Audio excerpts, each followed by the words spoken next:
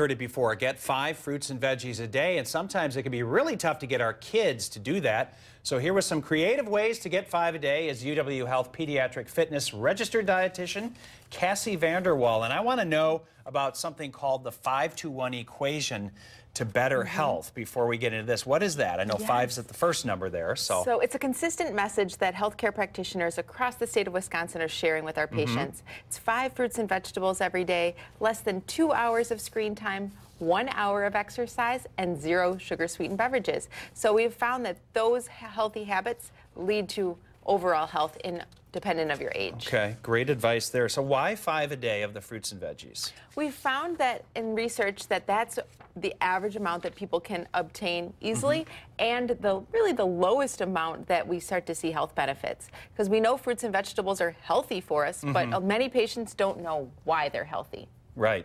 And now you have some creative ways here because, as we know, getting kids to eat vegetables and fruits, sometimes certain types of those, it's hard to get them to do that. So what are some of the creative ways you have here for us to get the kids to eat them? So you'll notice that I just focus on vegetables because fruits are a little bit easier to get kids to eat. Get that little bit of sugar in them, the taste to them. Exactly. So the first one is to try a variety of a vegetable that you know your kids like. So if they're big bell pepper fans, try one of a different color. If they like tomatoes, try again a different color. But that we also have different types of cauliflower that could be purple or green, so you can have some fun with it. So that's one way. Another way is to ditch chips. And when you're using dips, like whether it be salsa, hummus, or more ranch-based dips, use vegetables to dip, whether it's sliced cucumber, bell peppers, those types of things.